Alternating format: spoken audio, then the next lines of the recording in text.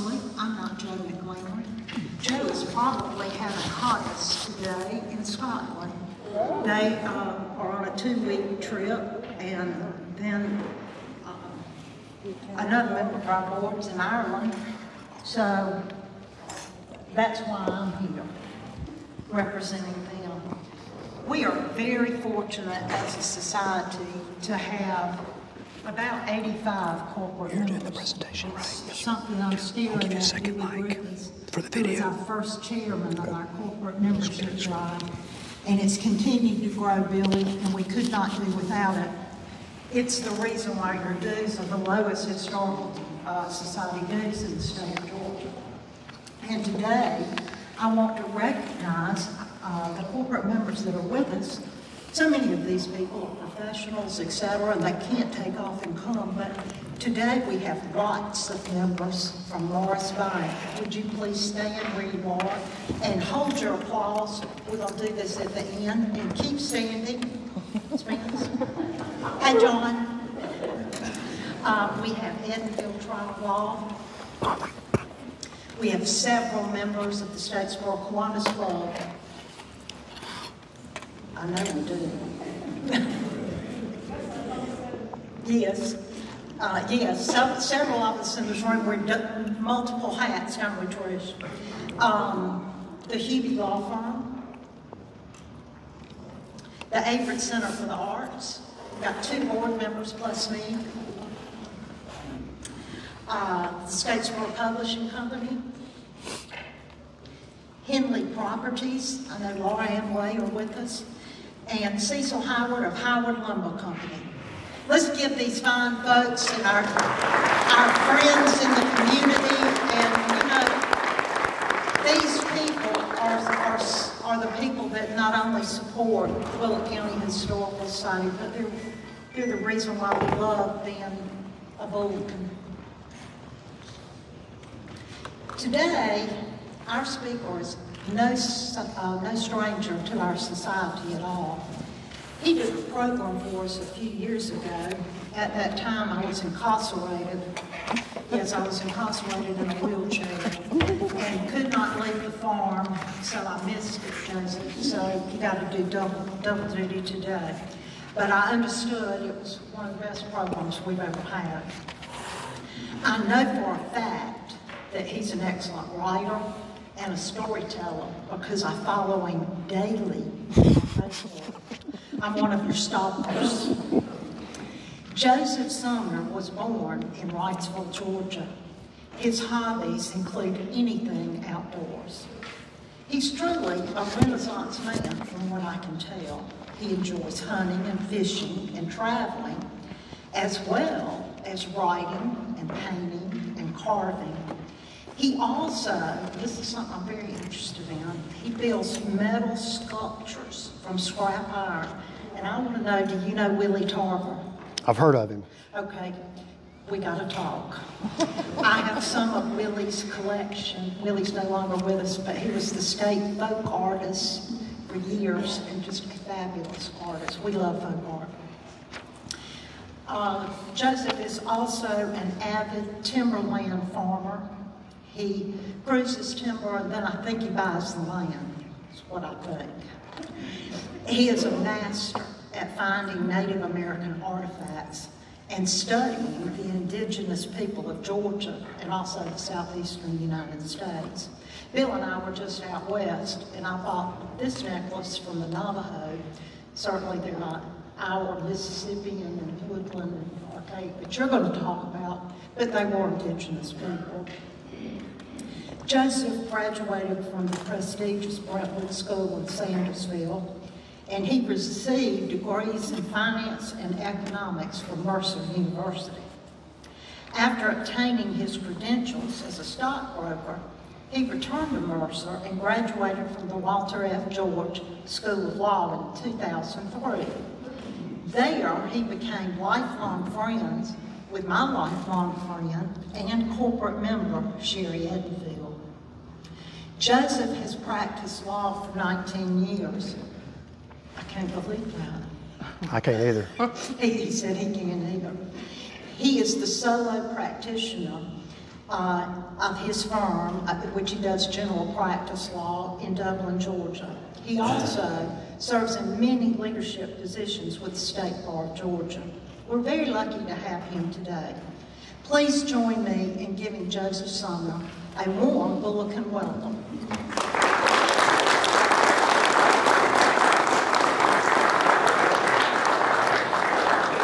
Thank you so much. You got close. You can put that right there. Right. Well, that was mighty nice. Thank you, dear. Most of that is true. I want to thank you all for having me, and back again. I will, as she said, I'm going to talk more about the Indian artifacts of Georgia and kind of do a little bit more detail this time, hopefully. Can everyone hear me okay?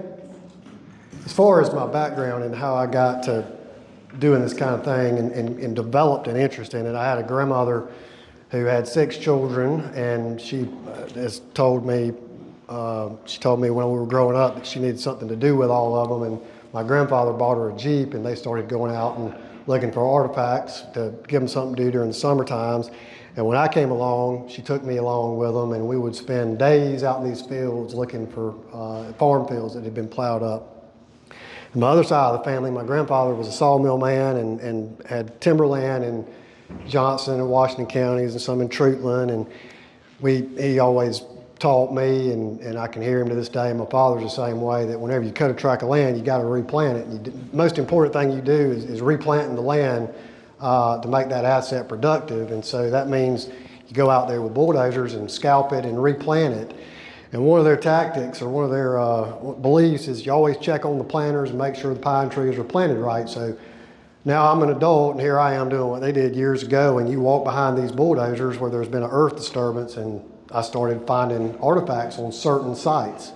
And I really had kind of put that aside until we bought a tract up on the Oconee River.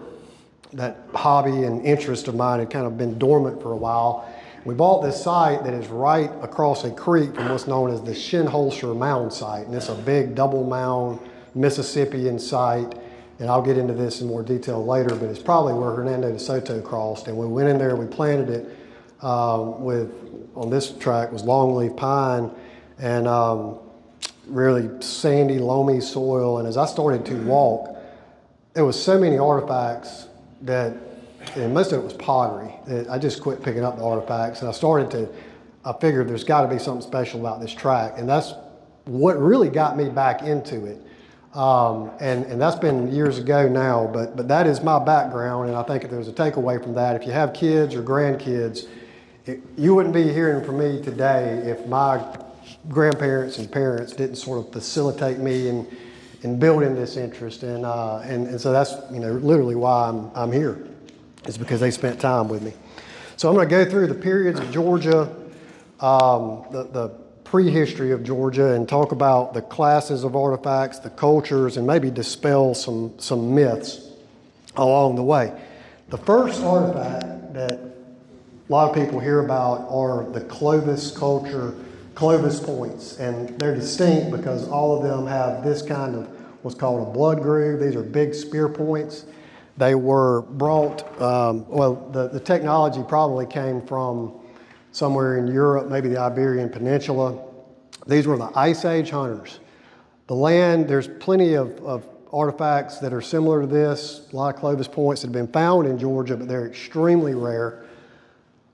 When you think about the way that everything looks today in our climate, understand that when you would have been in this era 13,500 years ago, it would have been a very different land. They would have been chasing and pursuing large groups of megafauna, such as the mastodon and the giant sloth. And that's what these were big, heavy, close-quartered ambush spear points meant to take down big game. This was a dangerous pursuit. The animal, this is a mastodon, and it's a relative of the elephant, and that animal would have been, there you can see the man standing by it. Imagine taking that on with a Clovis point. very likely it wasn't a one shot, one kill, it was a wound and follow, high rate of mortality, a very dangerous way to live. The theory that everyone has been taught is that the peopling of the Americas occurred across the Bering Strait from the area known as Beringia during the last glacial maximum, which probably happened after 14,000 years ago when the seas got cold enough to freeze and then overcome groups of these nomadic big game hunters from Asia.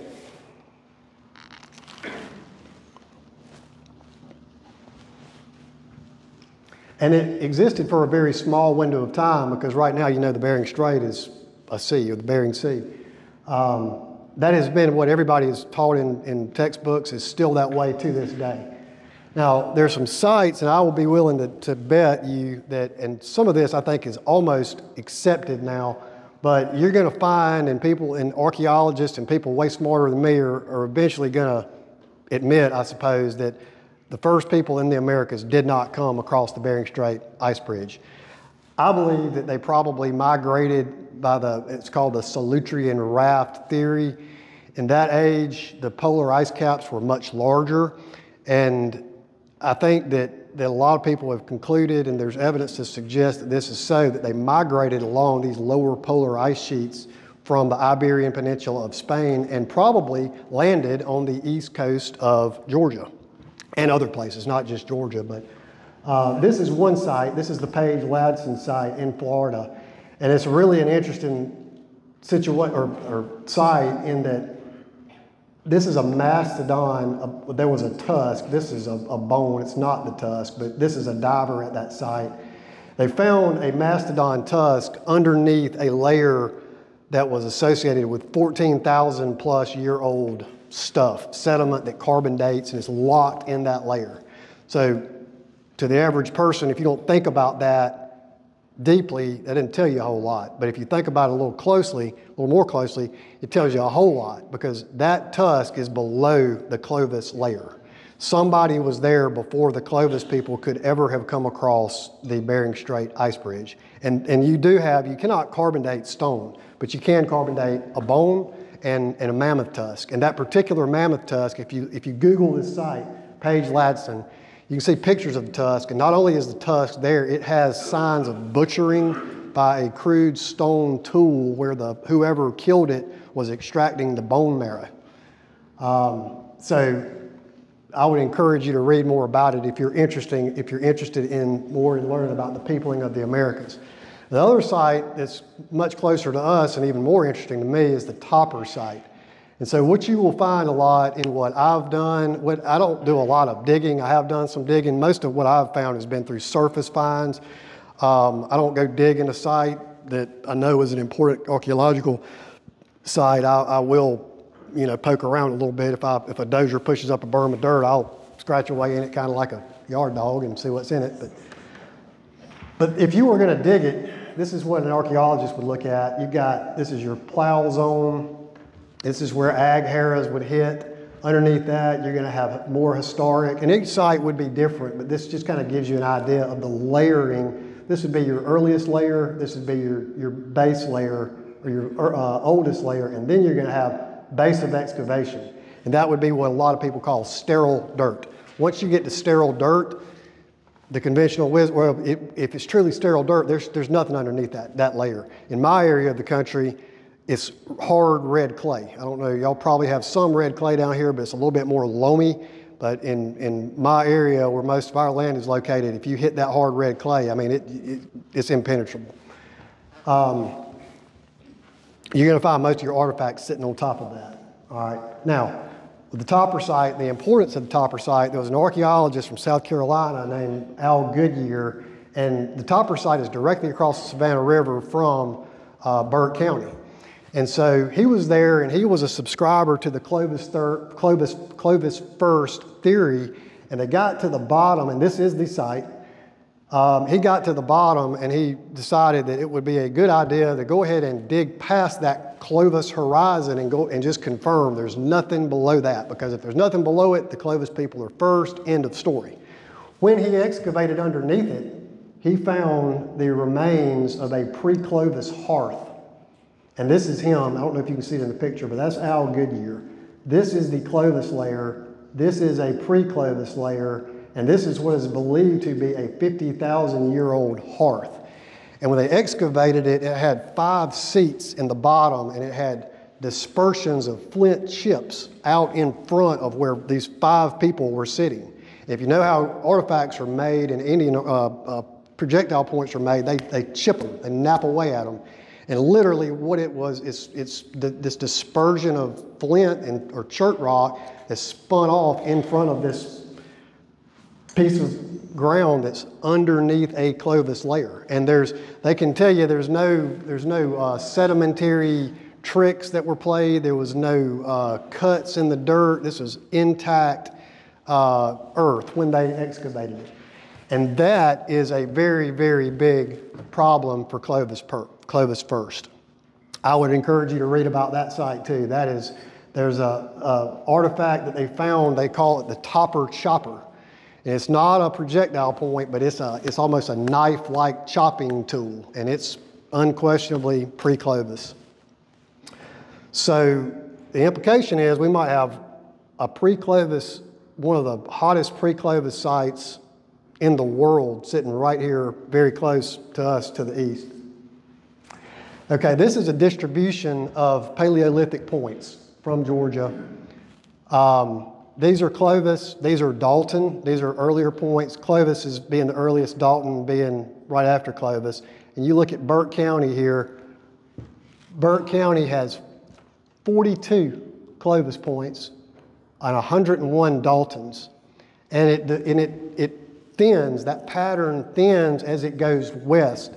And you would think, and I don't know that that's necessarily telling, but it's interesting. It's an interesting thought to think, why does the distribution thin as it goes west? It should thin as it goes east if the people came from the west.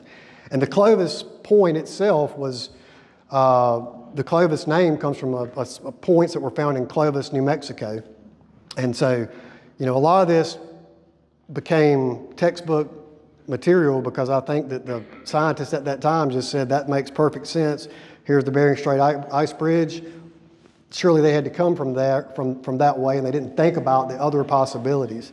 But it's ironic that Clovis, New Mexico, is what it was named after, and here you have one of the hottest Clovis manufacturing facilities in the 13,500s right here across the Savannah River.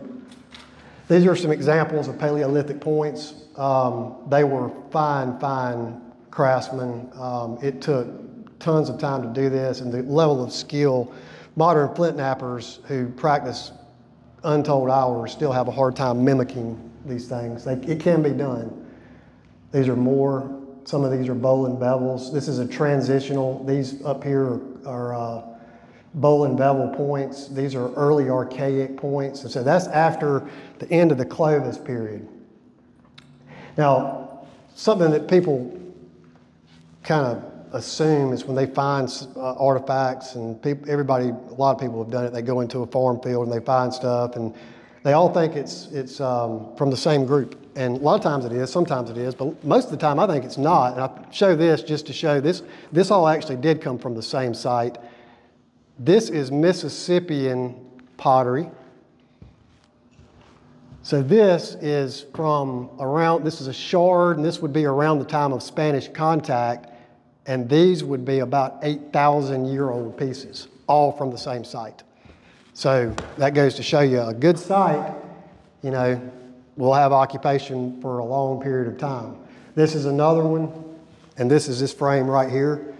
This piece, that's Mississippian, probably Lamar period pottery design.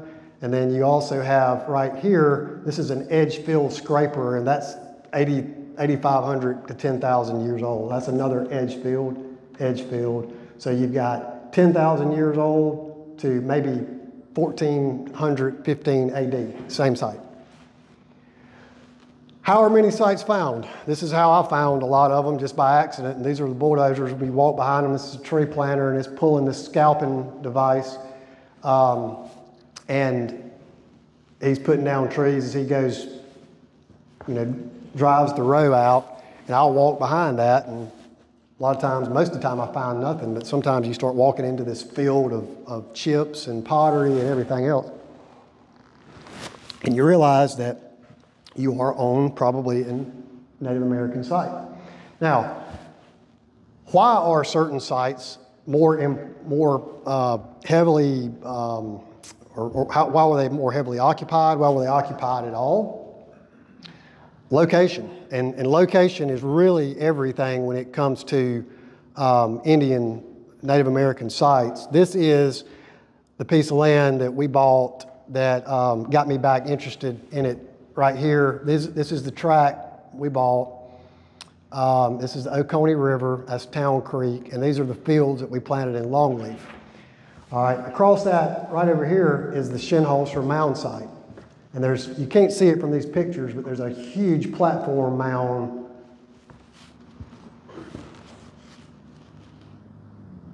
right there. You can see a node of pine trees, and everything else around it is hardwood. And here's what topography can tell you a lot about a site. You can find sites, I think, just based on topography. So, and I hope you can see this, but this is a topographical map of this tract of land. And what happened is, this is a dead river. It was a dead river. And this is now has historically been called Indian Island. And it's called Indian Island because it's a major Mississippian mound site. And it's a fortress in the swamp. It's surrounded on all sides by a deep hardwood swamp. And you've got this high ground right in the middle of it. And so, lo and behold, they decided that'd be a great place to put Indian mounds. The mounds there started around, I think, 900 AD, went through another phase in 1200, and then they came to their greatest incarnation just before Spanish contact. But, you know, compare those two pictures. If you were looking at a map, here you might not see a whole lot. Here you see a whole lot. And again, if you have a site that you suspect to be an Indian site, topography can be a good way to cut right to it and figure out what you're dealing with. A defensible site is valuable in any age, especially with Indians and liquor still operators. I can tell you I have found more old liquor stills, and some of them that have not been so far abandoned, on some remote property, and that site was one of them. And you know, the Indians were there because they were protected, and the moonshiners made liquor there because they were protected too. And that's a still that you can see the revenue or axe marks where they found the still and cut holes in it. My grandmother made friends with the old man that used to own this place, and he was a notorious bootlegger. And he lost his, he had an old truck that the county took from him because he didn't pay taxes on it because he didn't believe in paying taxes. They sold it at the courthouse square, and she bought it and gave it back to him. And they became lifelong friends, and she had the run of all that place area back in there, and he could tell her where everything was located. The major cultural periods, other than pre-Clovis, are you have Archaic, Woodland, Mississippian. You know, people think about tribes. There were no tribes. There was no written language. There were no teepees. There were no written language.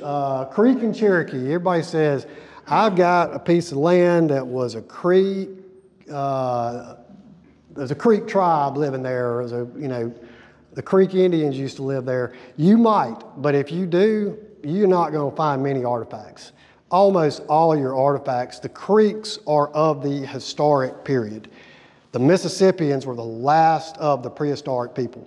Creek and Cherokee were only after Spanish contact. So you hear everybody says, I've got a Cherokee grandmother. And I don't know if y'all have heard that, but I've heard a lot. Like, I've got my great-grandmother's a Cherokee Indian, part Cherokee Indian. Cherokees were nowhere around here. Unless she was from like North Carolina or maybe far north Georgia, you didn't have a Cherokee grandmother. It's just kind of something that's been perpetuated through the years. But it's interesting because people really say it a lot. All right. The early Archaic period of Georgia, 10,000 to 8,000 years ago. So this is what you would have seen if you were there when many of these points were made. Bands of 20 to 50 people. not permanent settlements, highly mobile, not a pleasant way to live. The megafauna is gone at this point, so they're pretty much hunting the same things that you would see here today. But the lay of the land would have been different. Pine had not come on the scene. You had more hardwood forest because the land was cooler. The climate was cooler. You have a lot of smaller bowl and bevel points. The big spear points decrease substantially because they're not hunting 5-ton mastodons anymore. They're hunting bear, deer, alligator, things of that nature. And you had no permanent settlements. These are examples of bowl and bevel points, and you can see some of those up here too. Bowl and bevels, almost none of these were arrowheads. Most of these were blades. The bowl and bevel point flew on the end of a addle bolt, which was a bolt that had a mechanism that was harnessed flywheel effect. So when you slung it, that's what made that bolt fly. And it probably had darts that were replaceable. So the hunter would have a number of darts. He'd sling it, hit, reload, and go again. It has a very fine beveling to it. I don't know if that was to aid it to fly in the wind, but not an arrowhead. Bow and arrows were late woodland period. This is probably 7,000 years before the bow and arrow would ever come on the scene. So that's another thing that people think a lot about is, bow and arrow, everything's an arrowhead. And that's an innocent thought, but I just want to make the point that the technology, it took thousands of years to make small advances in technology. Middle to late archaic, that's 8,000 to 3,000 years ago. You have the design of these points changed dramatically. The majority again, were created during this period of time. You're still dealing with a lot of nomadic activity. The human being is dependent on where the game is, as opposed to what you will see soon, which is farming. And man begins to learn how to control his own environment.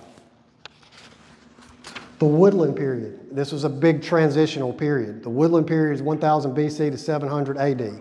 Time of transition where they've moved away from exclusively hunting and gathering to agriculture. They started to piddle with some kinds of grasses that would later become corn.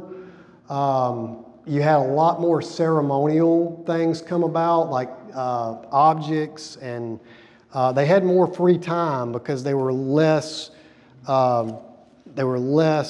a slave to having to move all the time. You got to sit by the campfire a little bit more because your food sources were a little more stable, and therefore you have more leisure time. And so that makes good sense. This is a bowl, almost intact, that I've had redone, but that's probably a woodland period bowl. Those are fire marks where it was originally in a fire. It was crushed at some point, but that's almost the whole thing. And it is a big piece. It's that big. These are two more bowls. They're probably 18 inches across. This is probably woodland era work. This is actually the base, and this is the top. That would have been turned over on top of that. That was found washing out of the bank of the Savannah River. The original Monsanto were the American Indians. This is what we had. They had flint corn, not dent corn. It's very different from the kind of corn that you think about. It was this smaller, more colorful type of corn. And I think that it was probably imported from the Caribbean or somewhere further south. It disappeared, and this is pretty interesting, it disappeared from the record of between AD 400 and did not reappear until AD 900. And it was possibly because of a cooling period that corn has to have a certain amount of warm days during the year. It can't make it. So the corn that we have today, though, its genesis began around AD 900. But the American Indian is who developed and who started to refine it. I'm going to skip through a lot of these because I know I need to keep it kind of brief, and I got a few more slides that I want you to see. This is a killed cache. I believe that this was a group, and you can see them over here. All of these have almost no edge wear. These came from a tract in Burke County, and I believe that they were all ceremonially broken and placed in a hole. A skidder blading off a deck where they were loading logs bladed into it, and the skidder operator said, "Man, there's a bunch of, somebody's been having an oyster roast up here." He said, "There's oyster shells all over the place." And he said, "There's these rocks." And I said, "Let me bring them to me." And that was what it was. But if you look at them, note that they're perfect. Somebody spent a lot of time and a lot of hours to make those and immediately destroy them. That's another kind of point, another kind of broken base of point that were in another hole on the site. And then we have the mighty Mississippians. They're the mound builders. The 900, that's 900 BC to 1650 AD. Those are the mounds at the Ocmulgee Monument. Agriculture, corn, squash, and beans. Corn, from a nutrition standpoint, you can't get by on corn, but you put corn with squash and beans, and you have enough nutrients to get by and live pretty good. You have a complex social order arrive here because of more leisure time. Again, you're not traveling, you're at a mound center where the chief lives. You know, his house would have been right there.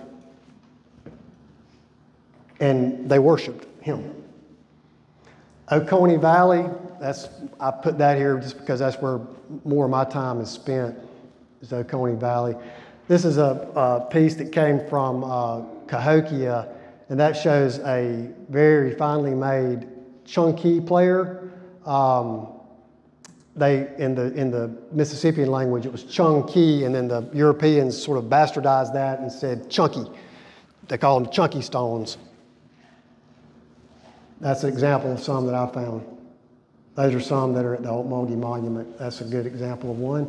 The Mississippian pottery. It's paddle stamped, very fine and intricate detail. Those were made by carving a wooden paddle, stamping it into the wet clay, and firing it. Okay, this is Lamar, period. And if you compare this motif right here, you will see it right there. If you find you can go to any site in this area and you're going to see that same motif. And a lot of their designs had very important spiritual implications for them. This is the four directions. And they put a lot of emphasis in the four directions, you know, where the sun rose and set and so forth. These are more concentric circle designs. The concentric circle motif is very common in Mississippian pottery. This is a piece I bought. This is a Caddoan water bottle, but it shows you the symbolism, and I don't carry this one around because it's so rare, but the Caddoans were Mississippians. They were just further to the west, and that came from Arkansas, and this is a rattlesnake water bottle. And if you see there, those are the rattles. It's a very, very finely made piece. The inside is clay, smooth clay, and the outside was they used a black pigment to make it look like that. That's another piece of Mississippian pottery. That's an intact bowl that I have. And this speaks to the theme of interconnectivity. And they believed in the interconnectivity of so many things, the weather, the seasons, the animals, their belief system was governed by nature and what they saw. And so a lot of these symbolic things convey that. This was what their artifacts tell you about their world if you look at it closely. Now this is a interesting piece, and I'll bring this up. You know, this is a hot button topic: graves, Indian burials, and I would never touch a grave. Would never condone that being done. But my grandmother, of all people, found this in her backyard, and she was avid and I say this to think about the way times have changed. This was found in 1963, and she was out there and she took the children up on this bluff that now overlooks the Washington County wastewater facility, and she would use a metal probe to find, she'd probe along these sand ridges to find possible artifacts, and then she would dig. with the children, and they were going to church one morning, and they had been up there on the hill before church, and they hit something, and she said, we don't have enough time to dig, so let's go to church and we'll come back. And they went to church, come back, had Sunday's lunch.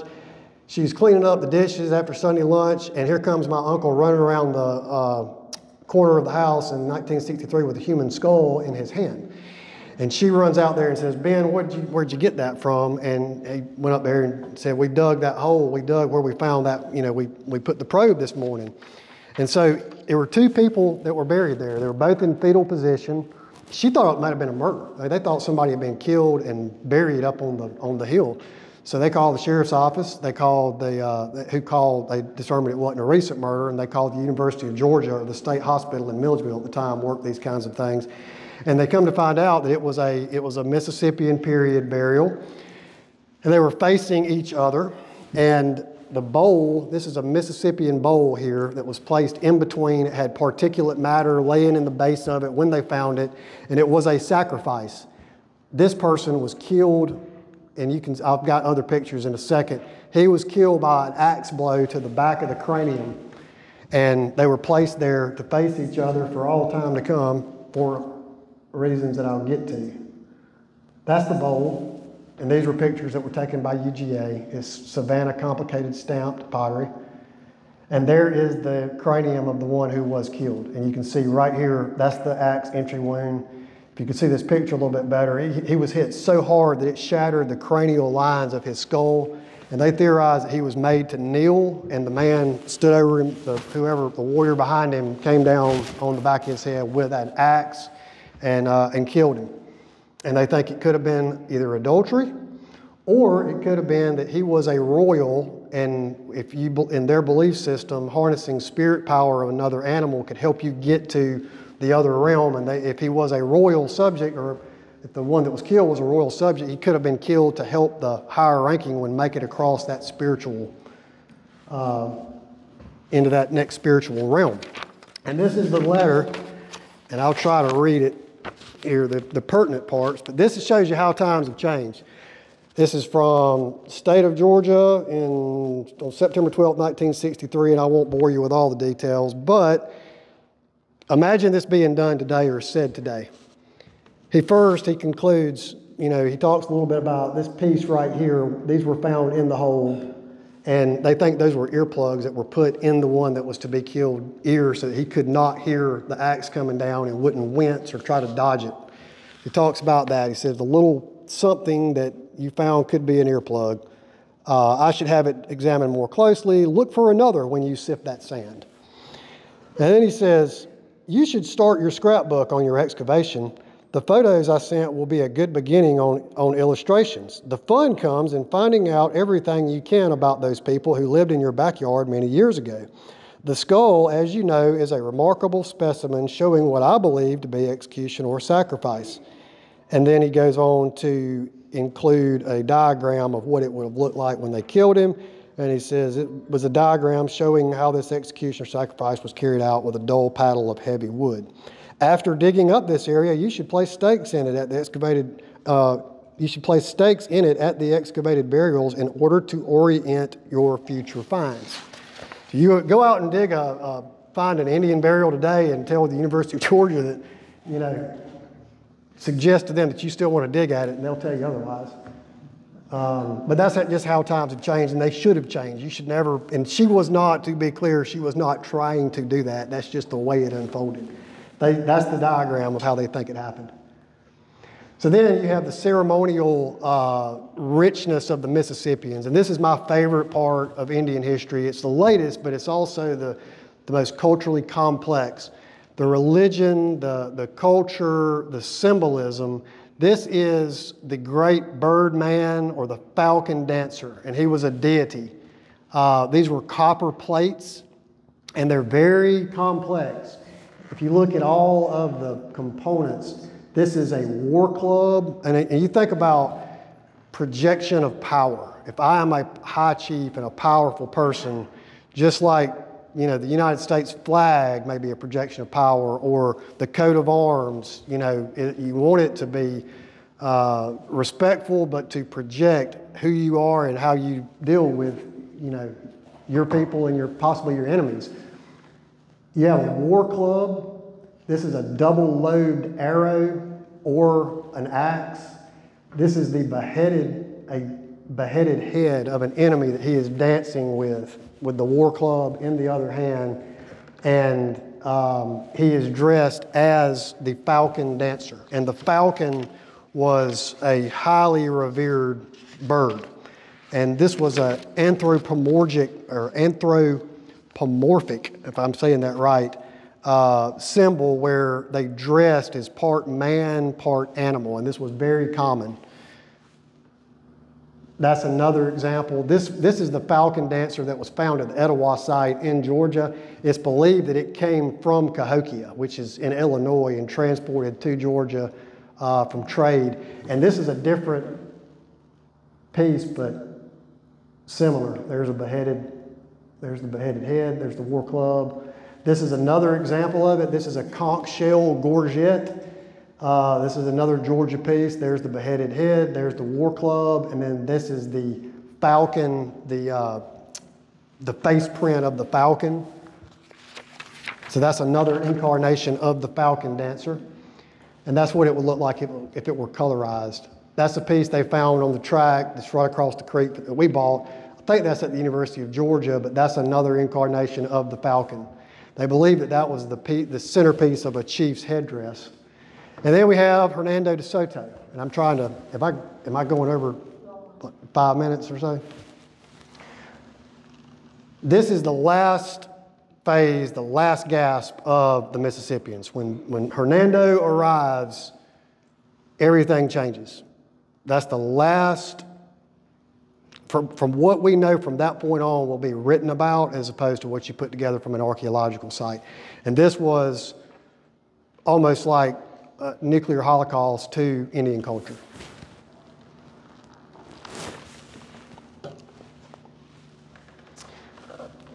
De Soto's army had 600 fighting men, 250 to 300 horse-mounted lancers, 300 slaves. You know, people think these explorers were a quaint little group of people that kind of wandered through the woods.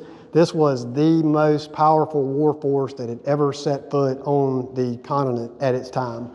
It was absolutely lethal. These lancers could, if you were an Indian and you didn't immediately give up, they would line those horses up, drop the lances, and just ride and impale you, sling you off, and keep going. And the horse was a game changer. I mean, the horse was the cavalry. They probably would have had a chance had it not been for the cavalry. They had war dogs with them, which is here. These are Alanos or wolfhounds. They had greyhounds, pit bulls, giant mastiffs. They had trail dogs and catch dogs, much like hog hunters use today. Trail dogs chased the Indians into a thicket, and once they were cornered, they unleashed the catch dogs. The catch dogs were trained to disembowel, and they wore spiked collars. And you know, I like the University of Georgia, and like that collar with spikes. That's where it comes from. That collar was meant to stop the hands of an Indian that would try to choke that dog and stop the Indian from being disemboweled. If you grabbed it, it would go through your hands. I mean, you're talking ultimate brutality. This is a map of a French map, and I have this map, and it's French, but they had interestingly put in a loose path of De Soto, and it's pretty accurate for its age. That's pre-colonial. It shows Ocute, which is where the village where he crossed, which is on the Shinholster Mound site. It also shows the French River of May, which was the Altamaha. And if you follow the saga of Fort Caroline, they say it's in Florida. I believe it's actually just off I-95 at the Altamaha, and it's a triangular tabby foundation that's there. They put it in Florida because they said the St. John's was the River of May, but the French wrote that Fort Caroline was on a river that flowed from the mountains to the ocean, and the St. John doesn't do that. And no joke, I can show you a better picture. The Altamaha, it says R de May. So Think about this. The Floridians might have a national monument in the wrong state. They literally have never found any archaeological evidence that it's there. All right, now here's the pretext for conquest, and as all good military campaigns that we've probably seen some in our lifetime, you need a good reason to go to war, and it's religion a lot of times. And let me just read, the writing of these people is excellent, but the flowery nature of it, this gives you a taste of it. This is from Garcilaso, let's see. This is Garcilaso de la Vega, known as El Inca, and I have this book if you would like to see it. It is for the glory and honor of the most holy Trinity, God our Lord, and with a desire to augment His holy Catholic faith and the crown of Spain that we now attempt to record in these pages the story of many Cavalier Spaniards and Indians, and especially that of Hernando de Soto, Governor and Captain General of the provinces and seigniories of the great kingdom of Florida. Hernando de Soto participated in the first conquest of Peru and in the seizure of the despot Atahualpa, the bastard son who stole the Inca throne from its legitimate heir and was the last of his race to rule the empire. All right, part of that's true. Hernando de Soto was with Hernan Cortez, I think. He was third in line behind the Inca conquest. He became fabulously rich, from Incan gold. And it's just interesting, men are all flawed, and that's why we should all go to church and ask to be better people. But he looted an entire culture, got rich off of it, and then you have this writing that he actually throws under the bus, this guy that he's long killed, and notes that he was down there involved with the seizure of this despot from South America. But the pretext is that he's there to spread religion. They were there for gold. They felt like that in North America there were riches here just as much as they had in South America, where they had filled up galleon after galleon. And the tragedy of this expedition is they never found any gold, and they did horrible things to the Indians, tortured them, raped them, burned their villages, all in the name of conquest. And if you think about irony and how what you do might come back to haunt you, this was about 1539. By 1539, De Soto is one of the richest men ever in the history of Spain. As of the date that this would have started to be written, he would be dead 3 years later.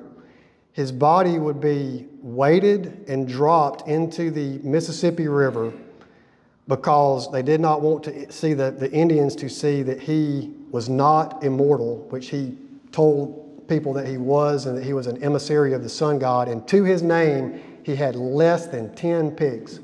That is it. And they think that he probably died of despondency and depression from complete and utter failure, which if he would have just stopped and not gone on this expedition, he would have been one of the wealthiest men in the world. These are the 4 chroniclers. I'd recommend, if you're interested in that, read them. These are first-hand accounts of the men that were on the expedition. 3 were. De la Vega he wrote his part from debriefing the survivors. And then finally, this is my last slide. I just felt like this is, second last. This is something that you really should read if you are interested in it because of the odds of it ever happening. The first Spanish conquest was attempted by a guy named Narvaez, who was a brutal person. He was a torturer. He would cut the noses off of Indians, trying to make them tell him where gold was that never existed.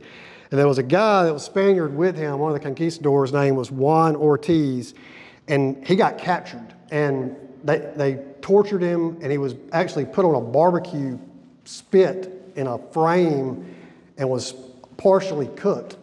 And whenever one of the chief's daughters begged her father to not follow through and do it, they saved him. Years later, DeSoto's men are attacking a town in northern Florida, and the Lancers drop down the lances to run him through. And this is what they say.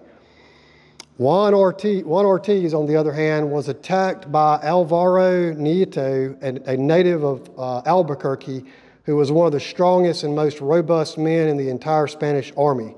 Closing with the captive, this Spaniard thrust vigorously at him with his lance, but Juan Ortiz possessed good fortune as well as skill for beating down the weapon with his bow, and at the same time, leaping aside, he was able to avoid both the lance and the encounter with the horse of his assailant.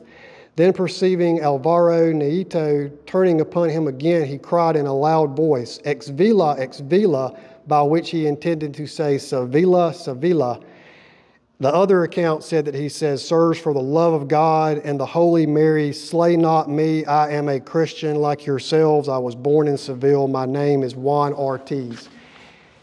Of all things, this guy was saved by the DeSoto expedition after having lived in Florida among the Indians for 10 years. At the last second before he was run through with a lance, had the presence of mind to say Seville, and he lifted the lance. He became a vital member of the expedition as a translator. And finally, that is the 7-layer bead. If you ever find one of these, you need to call me. That's the calling card of DeSoto. These have been found at the Telfair County site called the Glass site. They've been found in Augusta, and I think that eventually, I hope I will find one at the site that we have in Baldwin County, but that's a Venetian trade bead. It's a 7-layer chevron. That is the only bead that was carried only by the DeSoto expedition. So I have taken too much time, and I appreciate y'all having me. I will take any questions if you want, and I'll hang around afterwards.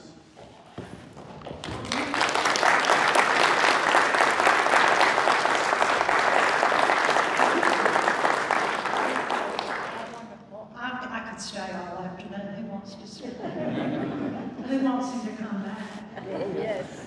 I really want you to come back and let's talk more about this DeSoto part. Bill and I had several of those chevron beads. Trade you that for a metal sculpture. I know someone has some questions for Mr. Sumner. Ruth Amy. Yes, I want to know when you're going to bulldoze some more land. You should invite the whole society out to walk behind the dozer. I'll have to I don't know if this is still on. I'll have to blindfold you, but you can come. Let me tell you one thing that he does do, and I found this out from stalking him on Facebook. He takes out a group of young people, children, and either from Lawrence County or from Wrightsville. On an annual expedition, they spend the night in tents, and they find Clovis points. Or Not points. Clovis. They don't find arrowheads, Joseph. Help me. If you are interested and you have children, the reason that I do that is the reason that I gave you when I first started talking, to pass that interest along to future generations. I feel like this is a dying interest. I know y'all have done a mural here of American Indian history in Statesboro. I think that's wonderful. It's an underappreciated part of history that's never gotten the credit that it deserves. And unless you get children out there and get their hands dirty and mud on their feet, in an age of devices and screens, it is at risk of being lost. So, if you are interested, as she said, you can find me on Facebook. I will be glad to accept a friend request, and I'll put it out there when we're going to do it. We have to take maybe 10 to 15 at a time, but we do some digs on this site on Town Creek that was the village site. It's probably been, the ground has probably been disturbed way long ago by farming activities, so we're not digging in anything that's untouched, but I guarantee you they'll find all the pottery in the world and maybe a Clovis point. And supposedly they abandoned a cannon at that site, and that's what I really want to find. I have a question, Joseph. When we wanted to honor our indigenous natives here, and we did by putting a $30,000 mural on a building that the Avery Center owns, we selected, for obvious reasons, the archaic period, the late archaic. I have had numerous people, seriously, numerous people in Bulloch County say, well, Virginia, why didn't you do the Creek Indians? You know, they lived here. And my grandmama was a Cherokee, so yeah, I get it too. I'm obviously a CPA and some other things, but I'm not an archaeologist. Will you explain to this group why we chose the archaic period? Well, the archaic period, the archaic period was, can everybody hear me okay? You turn my microphone? Come up here, Shirley. The archaic period, is that better? Yes. The archaic period is, again, the period in time when most of these stone points were made, the lasting artifacts. You know, we don't have the organic artifacts like shoes and clothes and stuff. They didn't make it. So I think that as far as the artistry, which I think this is, all these points are, and they're utilitarian pieces, but they're works of art. That's the period when all these things were made. If you want to talk about point production, it went down pretty precipitously after that period, from the early archaic to the late archaic. Late archaic. The creeks, and I skipped along a lot in my talk because I'm trying to keep it time down, but the fallout from Spanish communicable diseases after 1540 was, again, almost like a nuclear holocaust. The numbers are from 75% to 95% mortality. And think about that. You know, if there's 100 people in a room, within years, 2 years from now, 5 of us will be left. Think about how much oral history is lost by that death rate.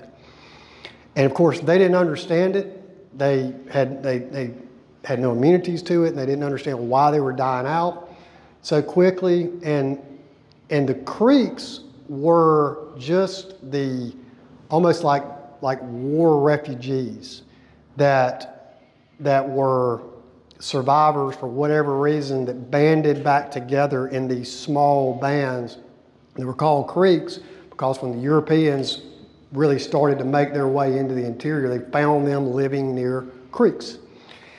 And there's no one group that's the Creek Indians. They're just it's called the Creek Confederacy, and they're bands from, you know, all over the place, all over Georgia. But there really is no such thing as a Creek tribe, in my opinion.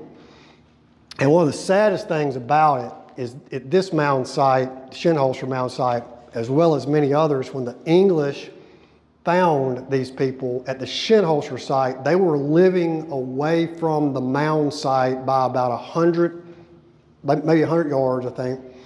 It was grown up, and the English asked, what are these earthworks?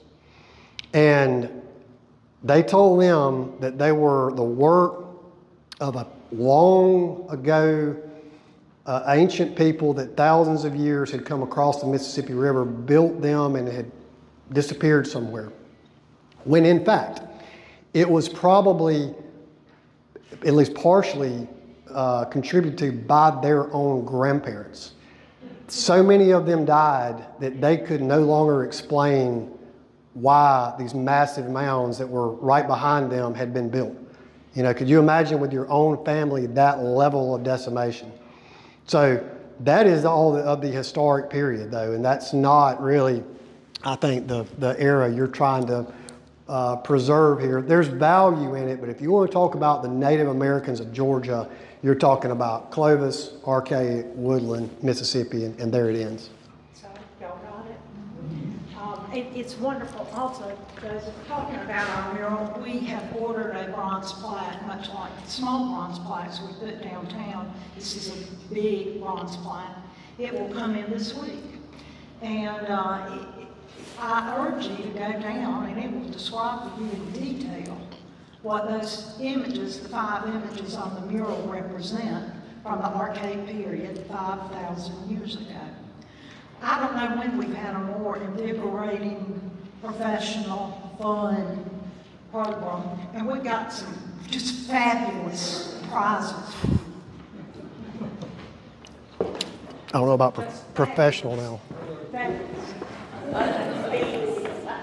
That would be nice. Oh yeah, I've got a whole jar of those beads. This isn't it gorgeous? This is a Bulloch County Historical Society mug, and I want you to put your painting All right. brushes in that. You may even keep a nice bag. Well, thank you.